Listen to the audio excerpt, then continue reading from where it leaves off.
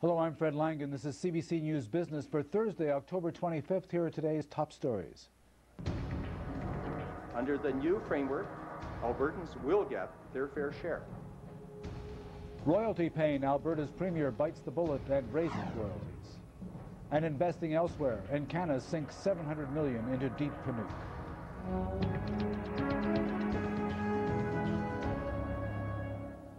On a day when oil closed above $90 a barrel for the first time, Alberta hiked the royalties imposed on oil and gas companies. Premier Ed Stelmach made the announcement just over an hour ago despite warnings from Alberta's energy sector. Our Calgary business correspondent Dave Sims has been in the lockup learning about how this plan works, and he joins us now. So what did the Premier announce today? Well, Fred, royalties are going up. Here's what the Premier had to say. Under the new framework, Albertans will get their fair share, approximately $1.4 billion by 2010. Substantial increase of 20% over royalty projections under the current system. This is very close to what the controversial citizens panel had recommended. And just to show this to you again by graphic, to make sure that you've got it right, it'll be a 20% increase to $1.4 billion in the year 2010. And those changes take effect in 14 months. So how is this going to affect oil companies, the ones our viewers invest in the Alberta oil business? Well, the tax take is way up. I'll show you another board here, and that is showing the total tax take from the feds and the Alberta government, including royalties. In the oil sands area, it goes from the present 47% to a range of 56 to 66%, on conventional oil from 44% up to 49%, and in natural gas from 58% to 60%. So in other words, depending on your assumptions, everybody will pay more, but the oil sands will pay even more. As well, there's a very important point for investors in Syncrude and Suncor. They have received special treatment under individual contracts that treat them better than other competitors. The government has said that they have 90 days to renegotiate that, or in its words, the government will take other measures to ensure a level playing field. So quickly, what's next? What's next? Well, do we get an election? But certainly in the over this whole issue. But I think what we're also going to see is the companies will take a hit tomorrow because the assets on the ground are worth less than they were. Costs have gone up, and production may even fall. If high production wells are too expensive in the royalty change, it may have to be slowed down. Oh, thanks very much, Dave. The Canadian oil and gas giant Encana has said that the threat of an increase in royalties could lead it to invest more of its money outside Alberta. Today, it did just that. Encana has announced it will go ahead with its $700 million Deep Panuke project off the coast of Nova Scotia. Paul Withers has more. Today's low-key announcement ends 5 years of waiting. Obviously, everyone is excited down here. It's a great day for Encana, for Halifax, and Nova Scotia. So we're very, very pleased.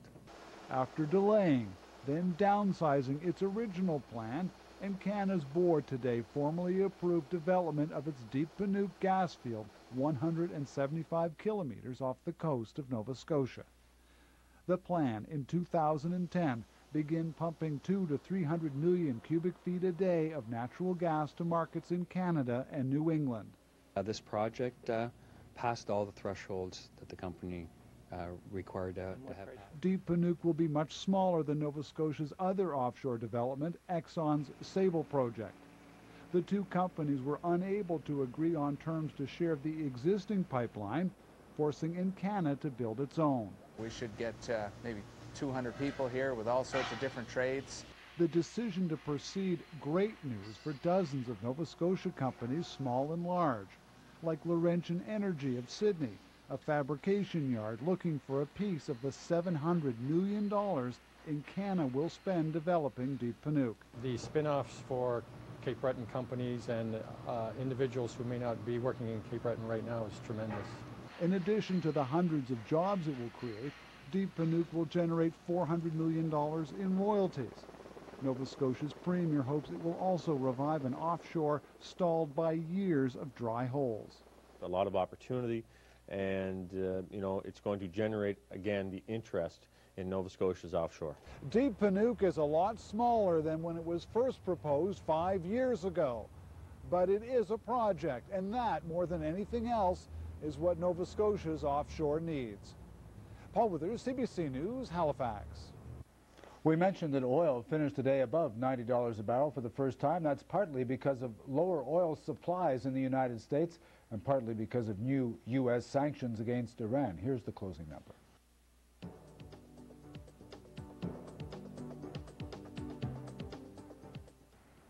Britain's BP oil has been fined $373 million by the U.S. Department of Justice. It had been accused of fraud and violating environmental laws. That followed an explosion at a Texas refinery. 15 people were killed, 180 were injured. The fine is the highest ever levied by the U.S. government for environmental issues. North American stock markets headed in different directions today, with stronger oil prices pushing up the Toronto exchange. The TSX main index ended up 36 points. Potash jumped more than 5% on record earnings. More on that later. Canadian Natural Resources also was stronger with a better than 3% gain. Research in Motion headed the other way, down 4%. The Dow was flat, losing just 3 points. American International dropped 3%, hurt by recent credit problems. General Motors also weak, down 2.5%. The Nasdaq lost 23, almost 24 points. Comcast plunged 11% on slowing subscription numbers. Soft drink company Cott reported a $5 million loss for its latest quarter. It blamed a slump in North America as well as the cost of restructuring. The Toronto company took $15 million in charges related to the restructuring, and sales in North America fell more than 7%. Cott CEO Brent Willis says he's disappointed with the results. Motorola says third quarter profits dropped 94% compared to last year. The struggling tech company made $60 million. Sales were sharply lower. The company is in the midst of a turnaround and believes the worst is now behind it. It says there are some signs of improvement in its core cell phone business. Saskatchewan's Potash Corporation hit record profits, but it fell short of expectations. With more on that story and some earnings news, here are today's highlights. Potash said third quarter earnings soared 67%. The company said high grain prices have pushed up production, increasing demand for its fertilizer products. Still, profits were not as high as analysts predicted. Maple Leaf Foods posted earnings of $220 million in its third quarter. Most of that came from a gain on the sale of its livestock feed division. Maple Leaf says profits would have been even higher if not for rising grain costs and the higher value of the Canadian dollar. Toronto-based Barrick Gold is expanding. The company has bought a gold mine and prospecting licenses for almost 3,000 square kilometers of land in Papua New Guinea. The deal is worth $141 million. The region has one of the world's highest concentrations of gold and copper. After the break on CBC News Business, our market watcher Julie Bro gives us a closer look at the day's trading and later in the program. Write-downs, layoffs on Wall Street, foreclosures, are these the ingredients leading to a U.S. recession? That's still to come.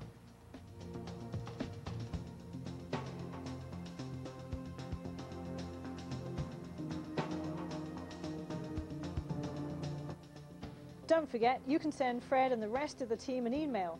Write to us at businessnews@cbc.ca. Closed captioning is brought to you by TD Waterhouse, a wealth of experience. You trade for yourself. Now trade up to the TD Waterhouse Discount Brokerage Active Trader Platform. Ranked #1 for active traders, featuring point-and-click order entry with direct market access, real-time streaming market data, and more. So you can invest with even greater confidence, all in one place. Download the Active Trader demo now. Open your account online and trade for as low as $7 flat per trade.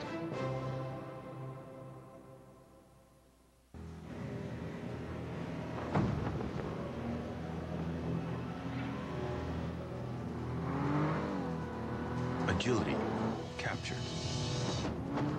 by the world's most advanced four-wheel active steering system. Now cornering is more precise, handling more responsive. The all-new 330 horsepower Infiniti G Coupe. Intensity captured. With portable high-speed internet from Rogers Yahoo, my office is wherever I am. Desks, filing cabinets, they'd only slow me down. I plug into any power outlet, or in this case, a power adapter, and I've got high-speed internet on the go. I'm uploading a virtual tour of my new listing as we speak. Now your office is wherever you are with portable internet from Rogers Yahoo. Call or visit us today. Welcome to My Best Western. As a business owner, I know what business travelers need.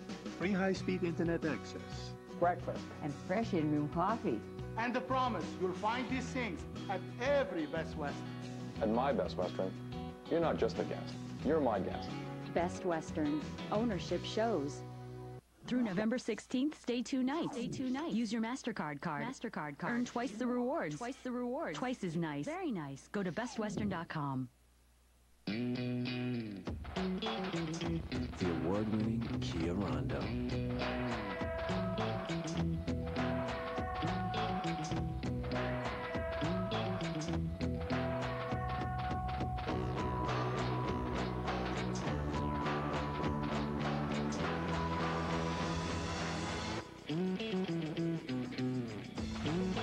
The Kia Rondo, nicely equipped from 1995.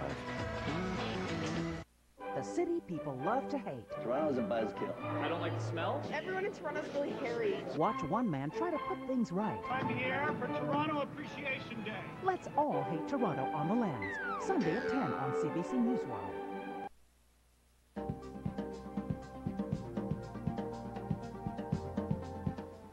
A senior official of the Securities and Exchange Commission in the United States says insider trading appears to be rampant on Wall Street. Linda Thompson, the regulator's enforcement director, says the SEC has formed working groups to focus on the problem. In March, U.S. prosecutors charged 13 people with insider trading. Several were from top Wall Street firms, UBS, Morgan Stanley, and Bear Stearns. Dollar rose at one point, trading above 104 U.S. cents for the first time since 1974. It was helped by record oil prices. However, it did not close above 104. It fell in late afternoon trading and closed at 103.53 cents, still up more than a third of a cent on the day. Slipped just 1 point against the euro, closing at 72 points. And joining us for her reaction to the Alberta royalty announcement and the rest of the day's market movers, Julie Breau, Vice President of Wealth Management for Morgan Meehan and Associates. So what is your reaction to Alberta's announcement? Well, I think that the market had started to believe that there'd be a fairly comfortable compromise made between the early suggestions from the committee and what was going to come with it. And from a very preliminary view, it looks like the oil companies are probably not going to be extremely pleased with what is coming out. The royalties are going to be going up very significantly, particularly on the oil sands producers, where the base royalty will go from 1% up towards 9%, depending on energy prices, and probably somewhat dependent on time, too. Those are big increases. How will it affect the energy stocks and the ones you invest in? Well, again, I think the oil sands companies are going to be the biggest hit off the top. Which names? That would be the Canadian Suncor, Canadian Oil Sands, probably Canadian Natural Resources. They're just trying to get up to production. So this is a big change in the terms of what they expected when they started developing their Horizon Plan, and I think it's scheduled to come on next year. So that will be another one who certainly feels some effect. And oil, this all happened on the day when oil closed at $90. So where do you see it heading from here? Well, I think the story in the short term on oil continues to be bullish. There's a lot of momentum there, and part of the commodity price is always about momentum. I think that it's a very rich price. I don't think we are running out of oil, or there's any great shortage of oil. There is shortage of refining capacity, but I think we are in an upward trend line. It will bounce around, but someday we're going to see $100 oil. Microsoft stock up in after-hours trading, according to the screen over here. What did you make of its numbers? Well, again, on a preliminary look, they seem very good. The revenue numbers were up, I think, 27%. Halo was a big winner for them in the quarter. And Microsoft's a company you don't expect to see big surprises from, and I think the street was obviously very surprised by how much they were able to drive out of the quarter. And other technology stocks, Ericsson, Motorola, and Palm are all having problems. Are they falling behind their competition? Well, I think that's exactly what you're seeing happening. They're in very competitive sectors that are also quickly transitioning sectors. If you look at Motorola, that it's all about the new handsets, it's about the new, having the new cool thing, and if you miss, then you suffer accordingly.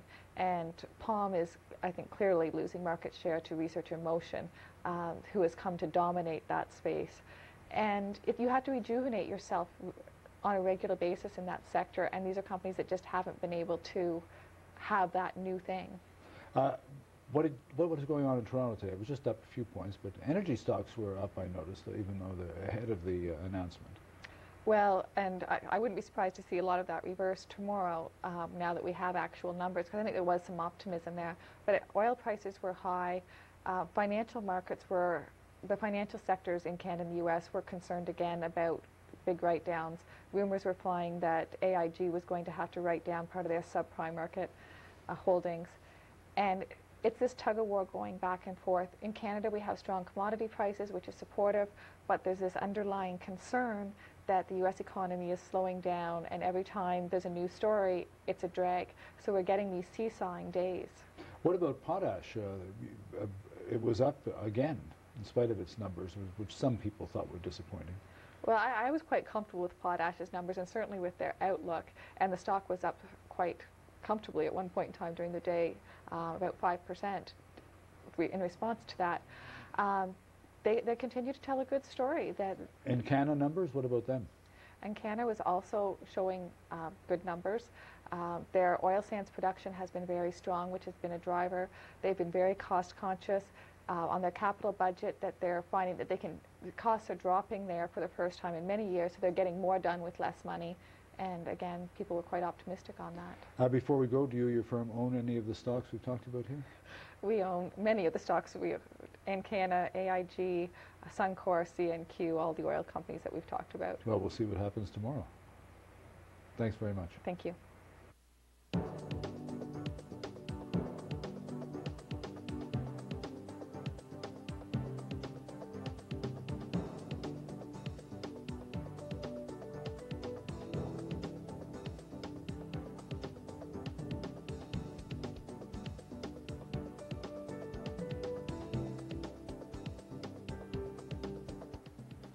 After the break on CBC News Business, does talk of a recession spawn a recession? First, a look at some headlines from around the world.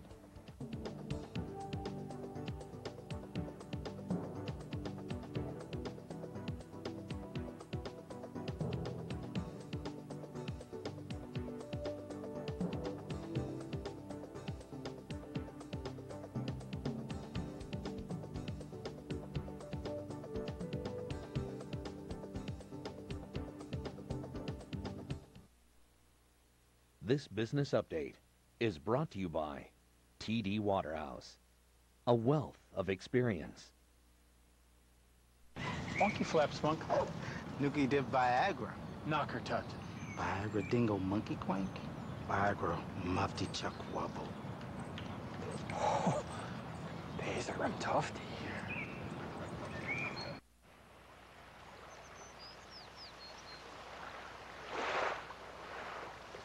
The capital of Canada is moving to Northern Rivers. To find out why, call or visit us online. Fashion File has a new look and a new attitude. And to celebrate, we're bringing the world of fashion home to you. Tune into Fashion File Monday nights at 7:30 on CBC. And watch for our weekly keywords in our new Hot Stuff segment. Then visit fashionfile.com for instructions on how to win the featured item. Winners gift cards, exclusive clothing, accessories, and fragrances are all up for grabs. Hot Stuff, just for you. Presented by Winners. Where else? Through these grandmother's eyes, I see every year that separates us. But look how close we are. My big little girl. When you're happy, your nose crinkles and your eyes twinkle. Watching you makes me feel young again. I was 5 once too, and when I look back, it doesn't seem so long ago. Iris, as unique as your eyes. Better hurry if we're going to make that show. Yeah. Weird? Maybe you guys should go on ahead without us. You sure? Yeah, we'll catch up.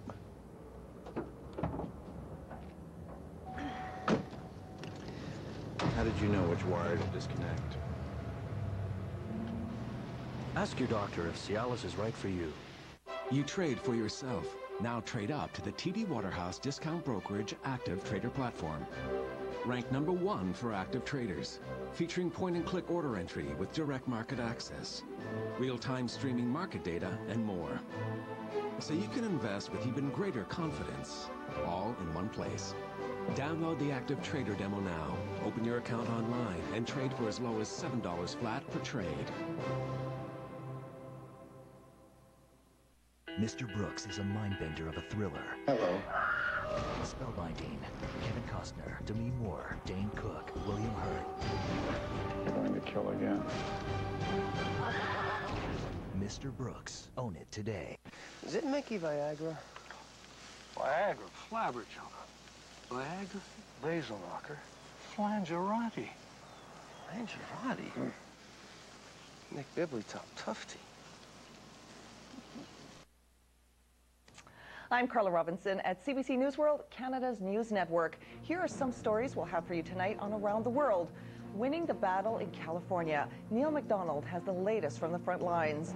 And echoes of pre-war Iraq, Henry Champ on Washington's latest confrontation with Iran. That's coming up on Around the World at the top of the hour. Now back to CBC News Business with Fred Langen.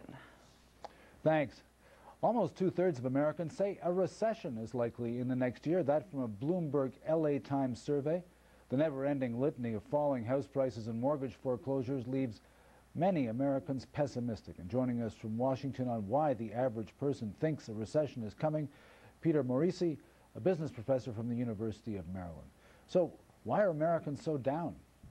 Well, we've been getting a lot of bad economic news, and there's been a lot of bad news in people's neighborhoods. Folks can't sell their homes because the mortgage market is not functioning. Housing prices have been falling. They read that gas prices are headed north thanks to higher oil prices. And columnists in the paper have been talking about the specter of recession. CEOs are cutting back their profit estimates for next quarter and for next year. Overall, this seems to be the shadow of gloom coming over the U.S. population and the economy. So can popular fear of a recession actually make it happen?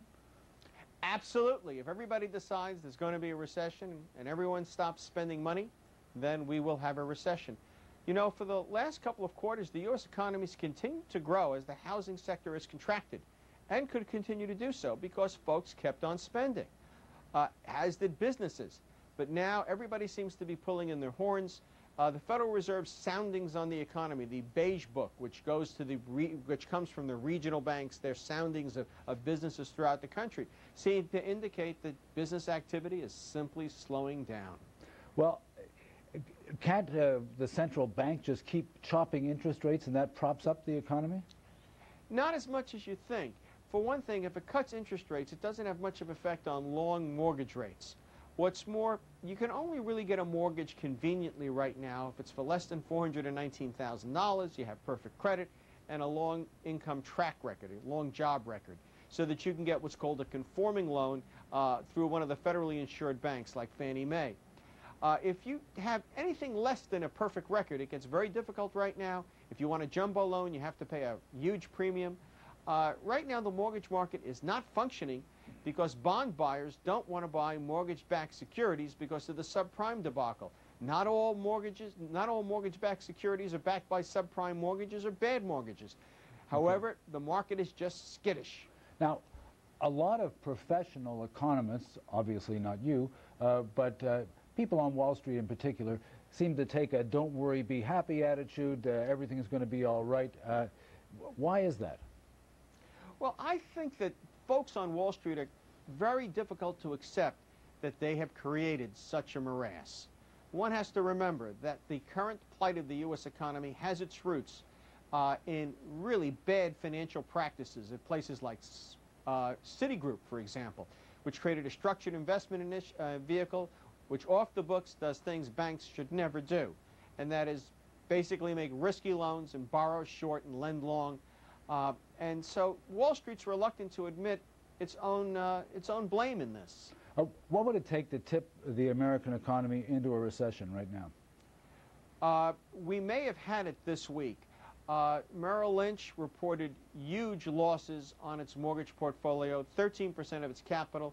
It's much more likely that it's a bigger share than that. Countrywide, the largest mortgage company in the country, is reporting in some of its prime mortgages are defaulting, the so-called adjustable rate mortgages to prime borrowers. If the housing market continues to tank the way it did in September, that will be enough. Next year is an election year in the United States. Are the Republicans toast, or are they going to try and do everything to avoid a recession? Well, what can the Republicans reasonably do? They could try to cut taxes. The Congress won't let them. Pelosi and the Democrats aren't about to give the president anything he wants next year because they're salivating at the joy of taking over the White House. If you look at the policy prescriptions of the leading candidate, it all comes down to a very vague promise of national health care, which Americans want. And the Republicans have the difficulty of defending themselves on top of an unpopular war. It's not a good time to be a Republican. Okay, well, that's very interesting. Thanks very much for talking to us today. You're welcome. It's been a pleasure.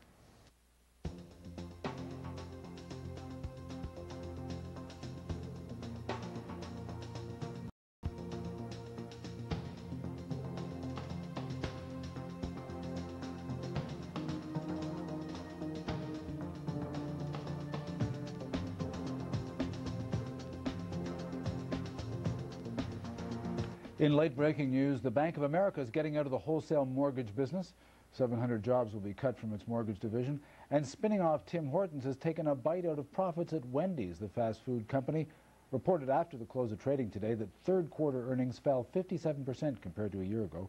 Wendy's shares are down 19% from the highs over the past year.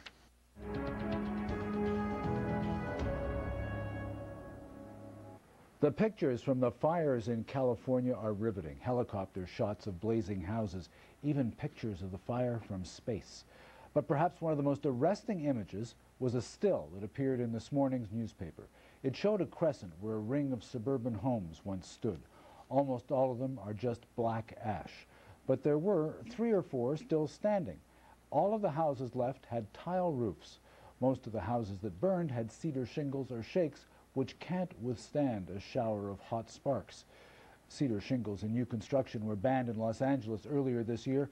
Now the building inspector for Santa Barbara says the shingles contribute to fires, since many of them, the cedar shingles that is, come from British Columbia. A change in zoning laws in California could hurt another vital part of BC's forest industry. And that's this edition of CBC News Business. I'm Fred Langen. I'll be back tomorrow at 6:30 Eastern. Hope to see you then.